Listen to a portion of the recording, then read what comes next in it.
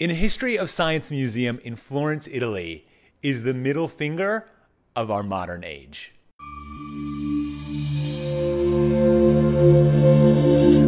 I've been lucky enough to actually go to this museum, and it is incredible. And in there, among the armillary spheres and the lodestones and the antique telescopes, there is a literal piece of humanity, a middle finger, and it is kept in a little shrine, like a saintly relic. But this is not a piece of a saint. It is a piece of an enemy of the church. It is part of a heretic. This is Galileo's middle finger.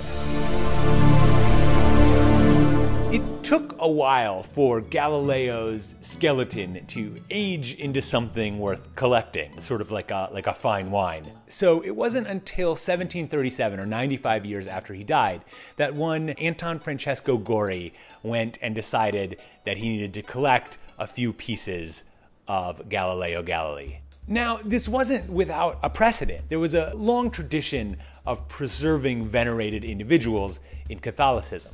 Except this was a little different. Anton Francesco Gori was not a religious fanatic. He was a Galileo groupie. What he did is he snapped off 3 fingers and a few other bits, which we'll get into later. He took his thumb, his index finger, and his middle finger. Is this your index finger? He was taking scientific relics. These were the fingers that Galileo used when he adjusted his telescope. He was, in essence, creating the first scientific saint. Oftentimes, Galileo is portrayed as being versus the church. It was Galileo and the church in this, pit match against each other. It was a little more complicated than that. Galileo wanted to write a book on heliocentrism, his theory that the Earth did in fact revolve around the sun and not the other way around. And the church actually said, okay, that's fine, but you gotta represent both sides of the argument. So Galileo did this, but the guy who represented the church in its geocentric position did such a terrible job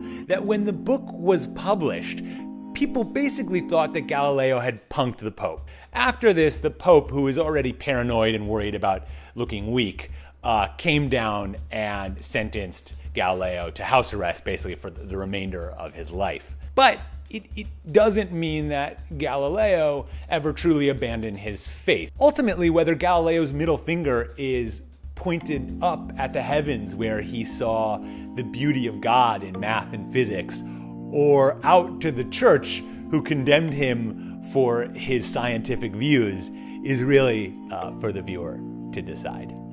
His thumb and other finger were also taken, and they actually weren't discovered until 2009 when they were seen on an auction block and someone put it together and was like, I feel like these are the other 2 fingers that have been missing. So they have been reunited, as has a tooth. And if you are on a Galileo corpse tour of Italy, you should go to the University of Padua because they've got his vertebrae.